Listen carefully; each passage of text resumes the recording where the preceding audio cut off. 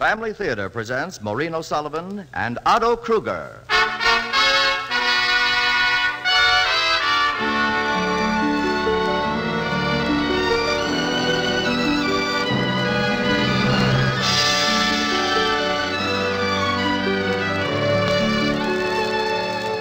From Hollywood, the Mutual Network, in cooperation with Family Theater, presents Otto Kruger in 20,000 Leagues Under the Sea. To introduce the drama, your hostess, Maureen O'Sullivan.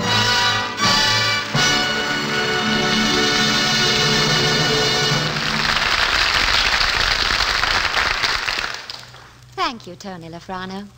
Family Theater's only purpose is to bring to everyone's attention a practice that must become an important part of our lives if we're to win peace for ourselves, peace for our families, and peace for the world. Family Theater urges you to pray. Pray together as a family.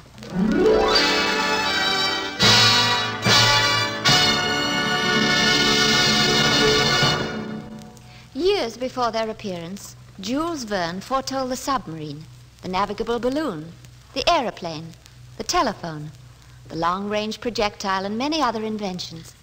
But perhaps his greatest writing achievement was the complex character of Captain Nemo, tragic star of 20,000 Leagues Under the Sea.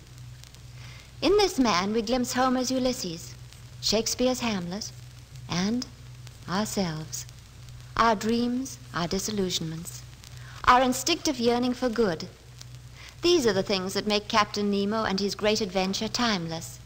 And so it is with pride and pleasure that Family Theater presents Otto Kruger in Jules Verne's beloved classic, 20,000 Leagues Under the Sea.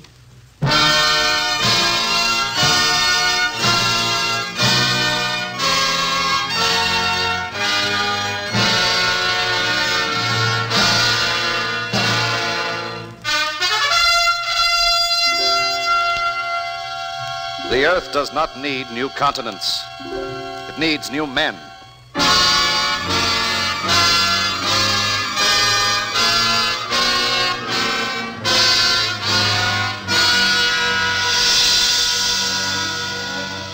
My name is Pierre Arnaud.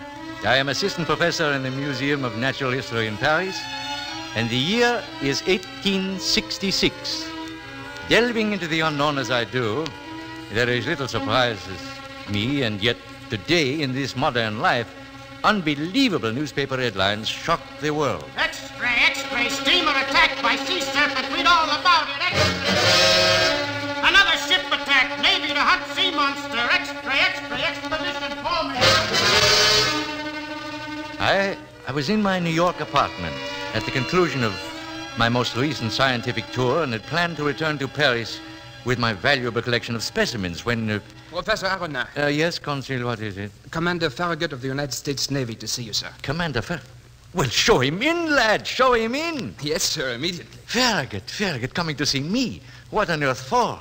Unless it's about the... No. This is indeed a great pleasure. Believe me, Commander Farragut, the feeling is mutual. In fact, I am somewhat overcome to have a man of your reputation seek out an obscure professor. Quite the contrary, sir. Your knowledge and research of undersea life is highly respected. My government would like to see France represented in the expedition in pursuit of the sea monster. Oh, merci. I'm holding a cabin at your disposal on the President Lincoln, sir. We leave Brooklyn Pier in 3 hours. Pursuit of the sea monster. What an opportunity. Well, to catch the sea monster, just think what an addition he would be to my collection.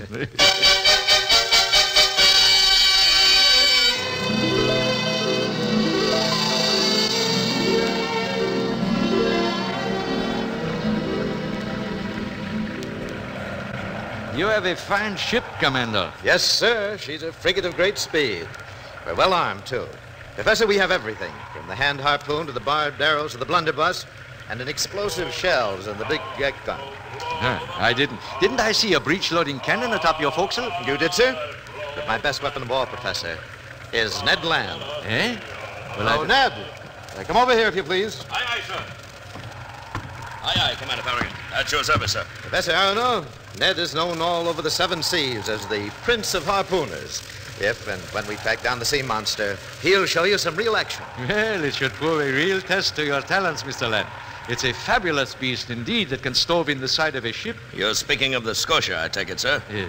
Well, begging your pardon, Professor, but I don't hold much with this sea monster story. Huh? Oh, he's a big one, no doubt, but I've never yet seen any fish of the sea that could bash in a ship's plates. Well, something did it. The Scotia had a gaping hole in our side to prove it. Aye, sir. Something did it right enough. That's why I signed on to President Lincoln, Professor Aronoff. If there should be a sea monster that big and that mighty, then Ned Land wants to be the man to harpoon it.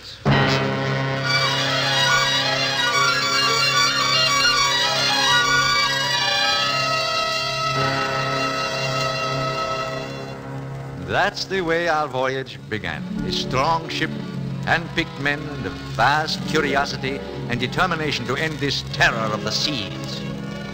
And weeks passed, but the long days and nights of tension were beginning to tell. And then, just as it seemed human endurance could stand no more, Ahoy there! The very thing we're looking for on our weather beam! The sea monster! it is less than 2 cable lengths away now. My harpoon! Let me get to my post, man! Good. Good heavens, the monster is staring straight for us. Up with the helm! Reverse the engine! We are moving away from the thing now. But look, the monster's catching up with us again. I can't harpoon it, sir. The monster's running circles around us.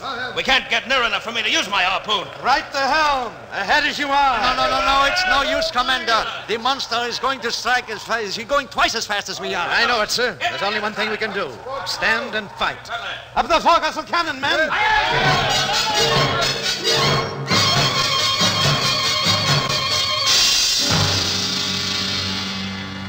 The forecastle gun was loaded and slewed into position. The Lincoln was running at half speed now, and the sea monster seemed content to follow at a certain distance, as though it were mocking us. And the gunner, steady of eye, grave of face, took long and careful aim, and then fire! What? Why, the shot bounced off him like a rubber ball. Oh, watch out, sir. The monster's closing in on us. That shot made him mad. He's going to get us this time, sure. Professor Aronoff! He has fallen overboard!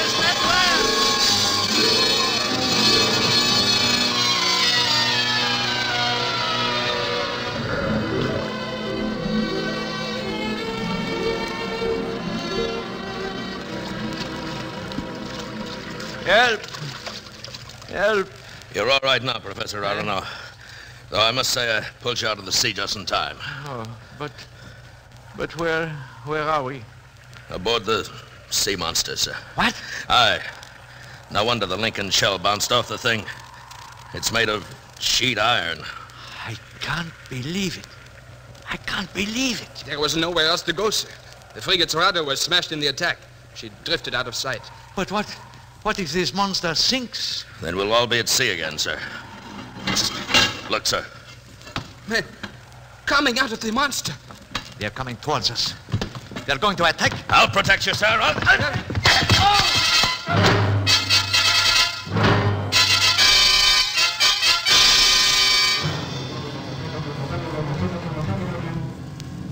Oh. I trust that the state of your health is improving, Professor Arena. Where am I? Aboard my submarine, the Nautilus. Submarine. Who are you? You may address me as Captain Nemo, Mr. Land. Captain? Submarine? Then you, I am your sea monster, O Prince of Harpooners. Why, you... Ned, let us learn more about our predicament from Captain Nemo. You are prisoners of war. By rights, I should place you back on deck and submerge, forgetting your existence. You wouldn't dare. That wouldn't be civilized. I'm not what you so glibly call a civilized man, Professor Arena. For reasons of my own, I have broken all ties that bound me to humankind, and I'm not subject to its laws. Civilized. But then what is to be our fate, Captain Nemo? Well, I have been considering it at great length, Professor. I am not altogether heartless.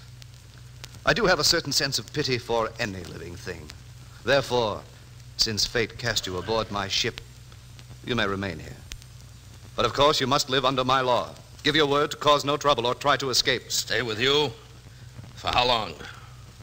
For the rest of your life, Mr. Land. Do you know what you ask, Captain? We are never to see our country again, our friends, our families. Professor, you still seem to forget that I could plunge you into the depths of the sea at a word. You have discovered the secret of my whole existence. Do you think I would free you to tell everything you have seen and heard?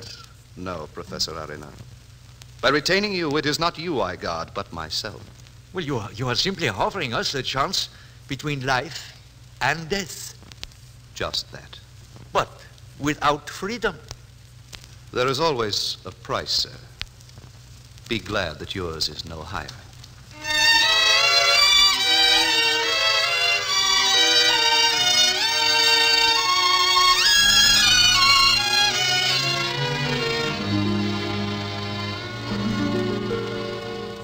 Well, Ned and Conseil were taken to their permanent quarters, while I was escorted to a luxurious suite adjoining the quarters of Captain Nemo himself.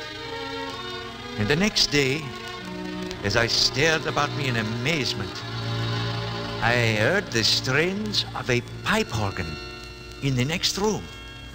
And venturing in, I found myself in a magnificent drawing room and the captain at the keyboard of the organ.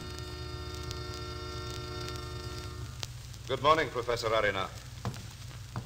You seem somewhat surprised to learn that I practice the arts as well as the sciences. But I must confess, Captain Nemo, I scarcely expected to find you a musician of inspired music.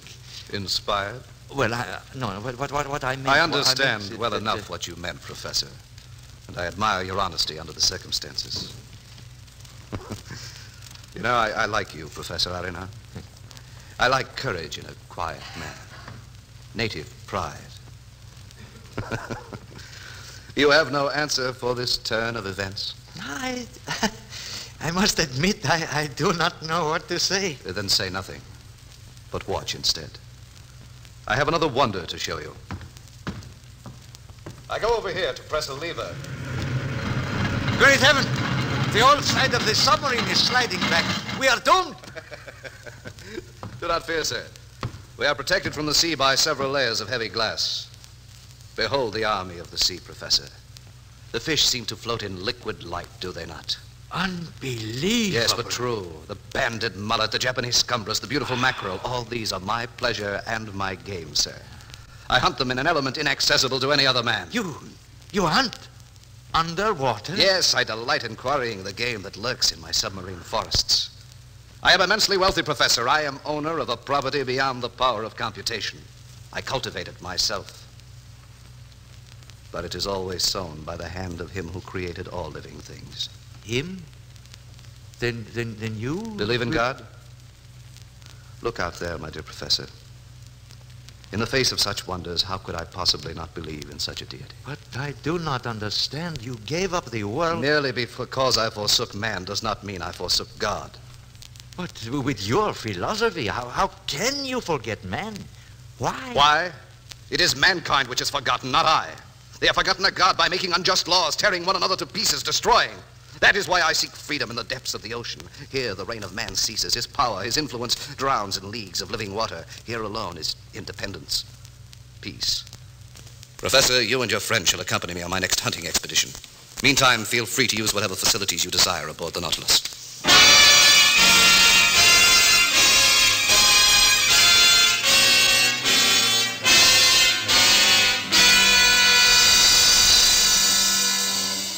I was soon lost in the wonders of Captain Nemo's amazing undersea collection, his library, and of course the wonder of the submarine itself. And then, one morning, we were summoned to a small cell just off the machinery room where we found Captain Nemo awaiting us. If you will kindly don these India rubber diving suits and weighted boots, we'll soon be off on the hunt. Hunt? In diving suits? Unless you prefer to walk on the bottom of the sea without one, Mr. Land. Bottom of the sea? We're hunting there? Exactly. Captain Nemo has promised undreamed wonders, Ned. I can believe that, sir. We have now arrived at the forests of the lost island of Crespa, gentlemen. You have your suits on. Now please put the helmets in place. Well, what are we going to hunt with? Electrical glass bullets, Mr. Land. What? Fired by air guns. And for light, each one of you has 2 Ruhmkorff burners. 1 light fastened on the back, 1 to the waist. This is all too much for me. Well, I for one am convinced, Ned. I'll follow Captain Nemo wherever he wishes, even to the bottom of the sea. Thank you, Professor Arena. Now fasten your helmets, gentlemen, for I'm about to close the waterproof door. Huh? Good.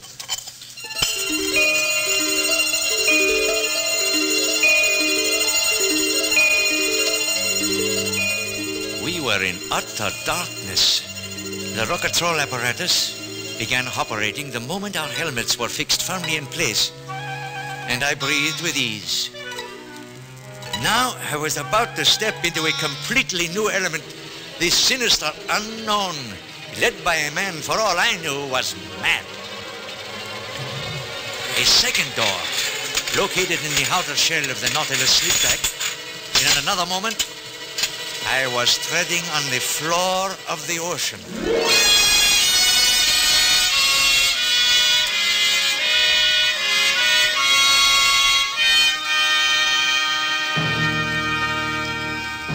My dear friends, how can I describe the sight that met my eyes? A fantastic dream? No, more like an emotion. Yes, that's it. I moved through unbelievable beauty, no longer feeling the drag of my clothing and weighted shoes. The water acted like a prism from the early morning sun, so that we walked in the radiance of the 7 solar colors. And I could see the silver sand shimmering away to a distance of 150 yards, dotted with star shell, flowers, rocks, shells, and pulpi of every shade and formation. Oh, what if my colleagues could see me now? They wouldn't believe it. I don't like this. Walking on the bottom of the sea. Escape. I'm going to escape from that underwater tub the first chance I get. We're approaching the old Spanish galleon. I can see the surprise in Professor Arena's eyes as we enter the wreck. Even Ned Land is interested as he glimpses golden pieces of 8 scattered on the deck. But here, my friends, look, as I open this gigantic chest, they look gold, plenty of it, sparkling, glinting in cold salt water. My eternal bank. I fill the small chest we brought along. So, send it back to the Nautilus by one of my crew. And now, my dear Professor, we'll go on to my pearl beds.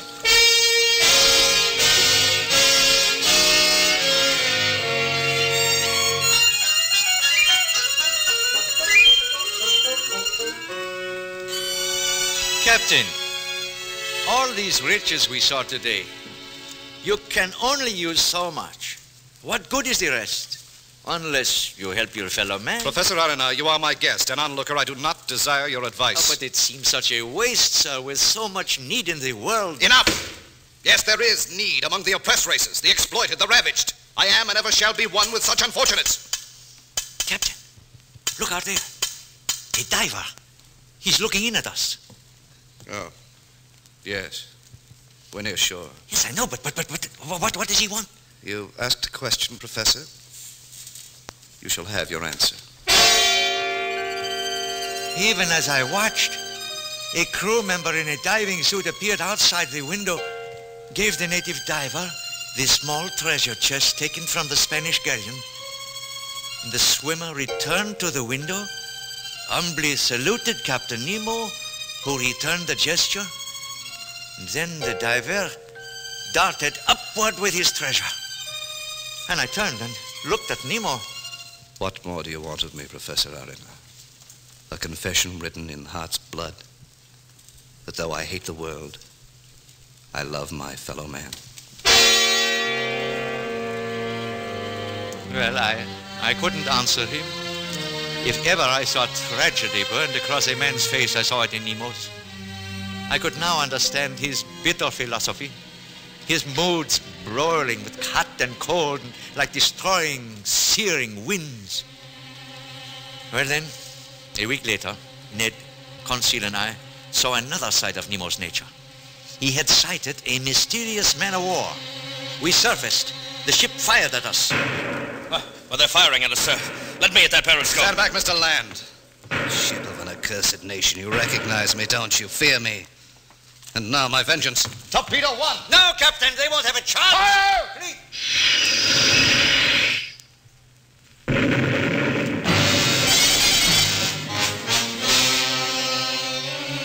The man of war seemed to disintegrate.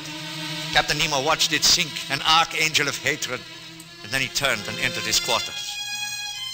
I followed him as though hypnotized. I saw him uncover a picture on the far wall, a portrait of a young woman and 2 beautiful children. Before this group, Nemo spread his arms, and then... Almighty God. Enough. Enough!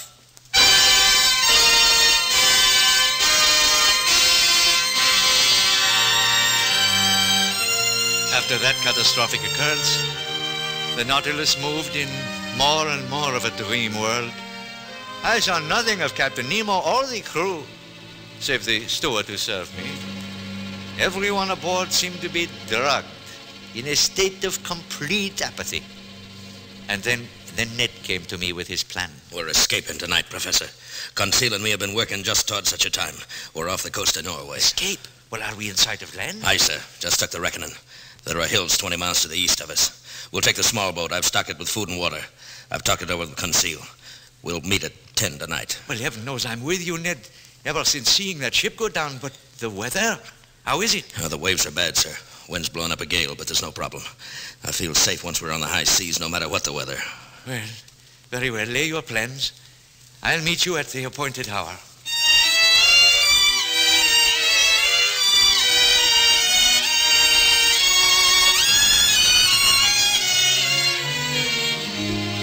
As I waited, the events of my existence aboard the Nautilus passed before my mind's eye, and in my excitement, the growing tension, Captain Nemo seemed himself to grow immeasurably larger, no longer a man, but a creature of the waters, a genie of the sea, and then... music. From the hands of a tormented soul longing to break its earthly bonds, such music as could only come from Captain Nemo himself. And then my heart froze with terror. He was in the drawing room, the very room I must cross in order to make my escape. And the hour was striking for my rendezvous with destiny. So I made my way to the drawing room. The room was in a greenish half-light. Nemo sat before the pipe organ, playing as though music were his last avenue of expression and escape. And I held my breath as I passed in back of him. I reached for the far door, and Captain Nemo arose, and like a ghost, he walked straight towards me. Stop, Parano! I slammed the heavy door, and I ran to meet Ned. Professor! Yes, let us go. Aye, sir. We've service to take on fresh air. And They're coming after us. Quick, up on deck, Professor. Come on. There we go. Good heavens, we're in a storm. Storm nothing. It's a maelstrom. Quick, into the small boat. Those waves, look. They're closing in on us from every corner of the horizon. All right, hold fast now. I'm going to take her off.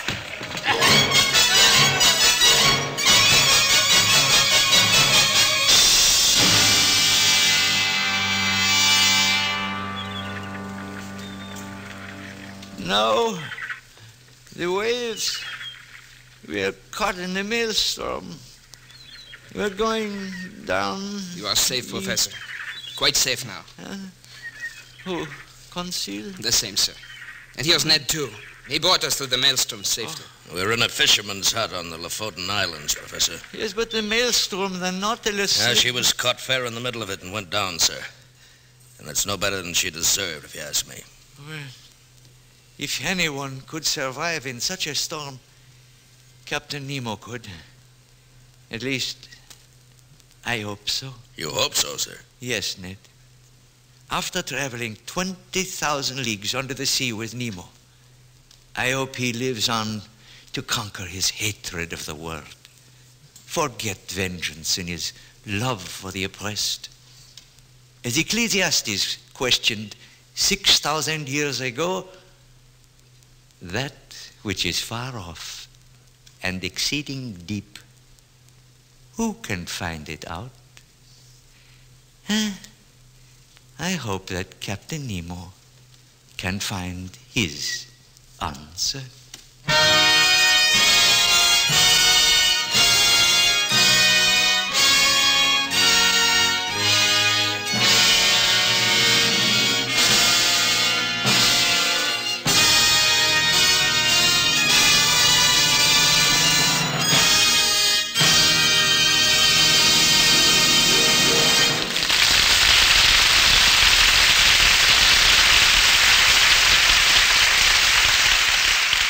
Maureen O'Sullivan again, with just a thought before we say good night. I suppose the subject closest to all our hearts just now is peace, and how to find it. If we turn to God, talk to him, really pray with a faith that he'll hear our prayers, we will find an inner peace. The man who is at peace with himself is at peace with his neighbor. Prayer, and prayer alone, can bring peace to the world. God is ready to give us much if we ask him. Is it so hard to ask? Is it too difficult to take a little time each day to be alone with God, to sit in silence and to pray to him? Gather all those minutes that you waste as a rule and utilize them for the wonderful purpose of prayer, and see how your life changes, how much more happiness you find, how different your fellow man appears and acts. It's worth the trial, isn't it? So begin tonight and every night. Pray with your family and experience greater joy in one another and in your home and in God. Yes, the family that prays together stays together. More things are wrought by prayer than this world dreams of.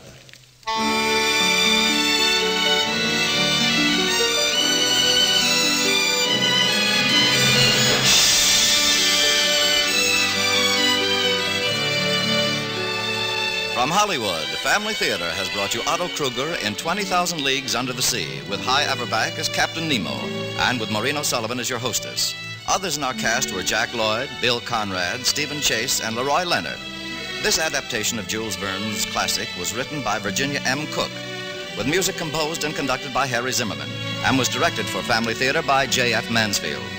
This series of Family Theater broadcasts is made possible by the thousands of you who felt the need for this type of program, by the Mutual Network, which has responded to this need, and by the hundreds of stars of stage, screen, and radio who have so unselfishly given of their time and talent to appear on our Family Theater stage. To them and to you, our humble thanks.